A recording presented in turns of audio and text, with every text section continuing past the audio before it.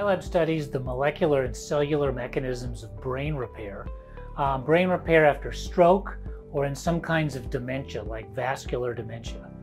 The goal is to understand how the brain actually does it, the molecules that signal while the brain repairs, and then to use those to develop new drugs that might promote brain repair in those two conditions.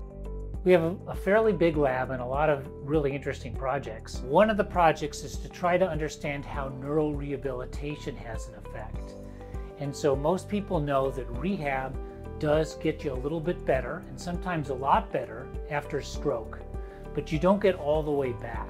So one question might be, is there a drug that might mimic neurorehab? Is there a molecular neurorehabilitation drug?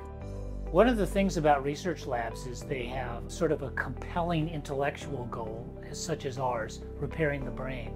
They also train graduate students and postdoctoral fellows, the next generation of scientists and clinicians. And so it's a really diverse place in terms of people.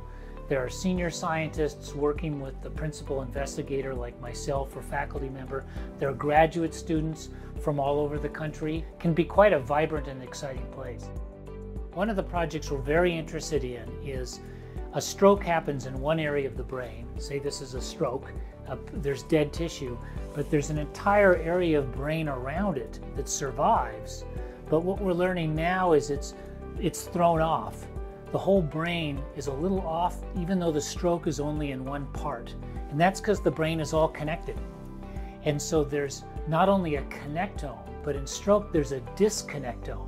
We want to understand, what is the stroke disconnectome? I think that when we discover the molecules that lead to these disconnections, that lead to this abnormal signaling, we can reverse them.